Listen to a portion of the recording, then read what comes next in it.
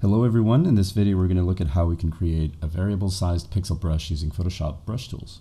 So in Photoshop I have it set now that I removed all the brushes, and all these are the ones that are left, these 6 brushes. And the way that they vary is, so the top one is a soft brush, the other one next to it is a hard brush, which means that there's a lot less gradation between the black and the white, or in this case the black being the foreground color and the white being the paper, not the background color.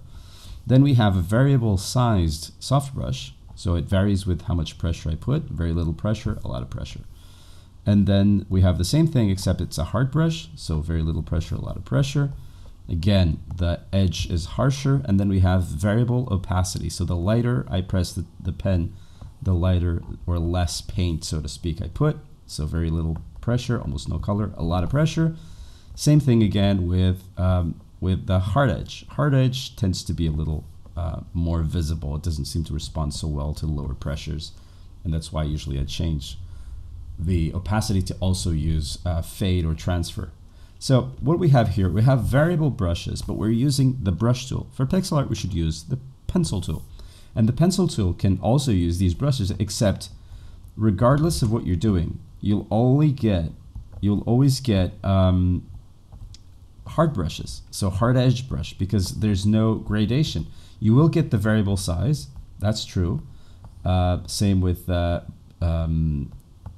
soft brush and hard brush, but you won't get the opacity from the soft and hard opacity brushes, right? So the only thing that you get off of pixel art brush, so the pencil brush, is the variation in the width.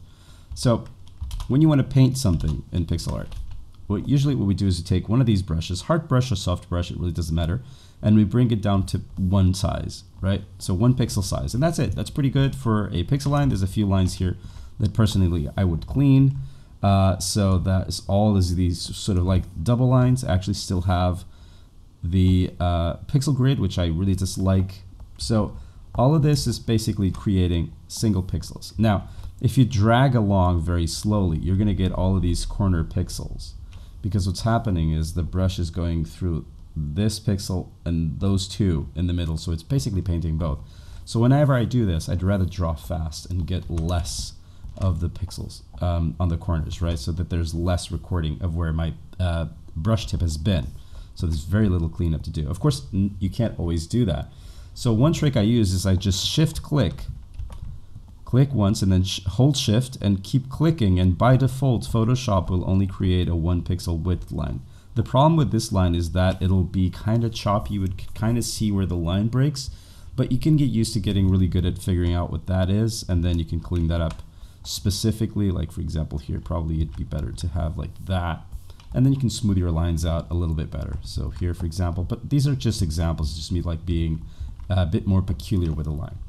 So what other brushes can we make? Well, we can do the variable sized one. So we can take this brush, we can make it bigger, let's say 4, and then we can go into the brush settings and say we want to use shape dynamics, and that means we're going to use the pen pressure as the size jitter variation. So pressing really hard and then letting go, and we get almost no variation. Why is that? The reason is this brush tip that I picked is a really big brush tip, and it's a round one. So no matter how small I make it, there'll always be forced anti-alias. So the solution really is to go in, make a 1 by 1 pixel selection, a very small selection, flood fill that in with black, and then go to Edit, Define, Brush Preset. And that's going to make a very simple brush tip. So I'm just going to say 1 px, it means pixel.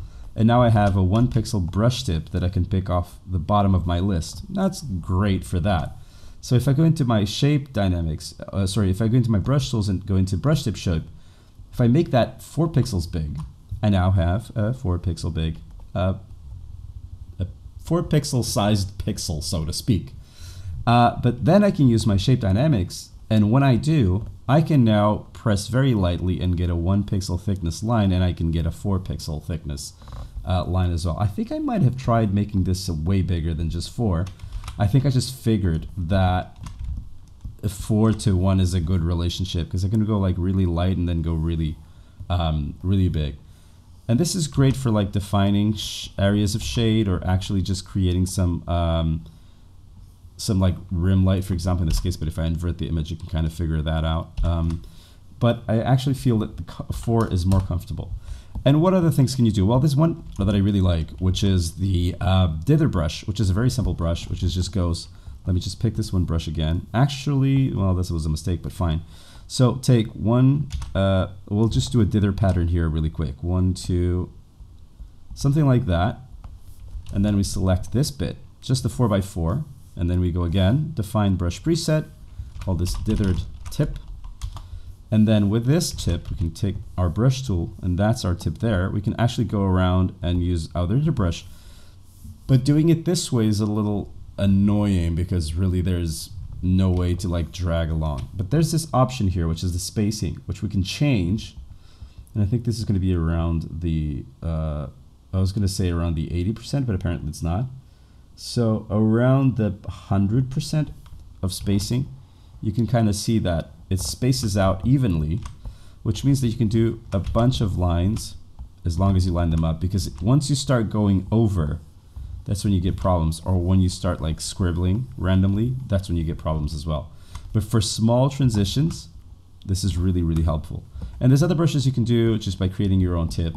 And you use that in a way that allows you to create some interesting textures, despite not having the ability to do some of the effects. You can take your brush, for example, here and clear one of those lines, and that will give you an extra layer of dither gradation.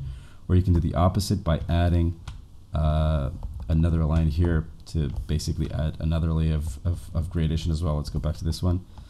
I forgot to save. So when you do this, when you change the spacing, let's say 100% was what I had, you then go back up here and you go new brush preset and you go dither, in this case brush, right? This way the brush will be safe. This one you can get rid of the tip because that one really isn't helpful. And you do that by holding Alt and then tapping on the brush that you want to get rid of. So in this case, for example, that would be a transition between white and black, and then we can go and take that brush again, space it out once. And that's a very short, but it is, whoops, it is a gradation. There you go, so a little gradient done with dither. The other brush that I didn't save, so this pixel, just make it 4 pixel sized, and then activate the shape dynamics, and that's your pixel sketcher, so to speak. This is great because it gives you like line dynamics where you can get like a shadow for something, and even though if it's not going to be final, it's still going to be a good indicator of where you want to put your stronger shadows later on. So in this case, for example, by just casting some shadows on forms, I can get the idea of a face, I suppose, is what I was going for here.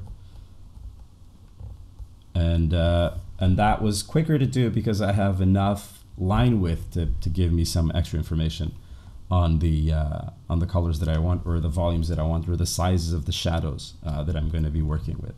So I hope that helps. Again, remember to new brush preset, pixel sketcher, and there you go. That's how you do your pixel art brushes with variable size and texture. Take care. I hope you learned something, and I'll see you some other time. Bye-bye.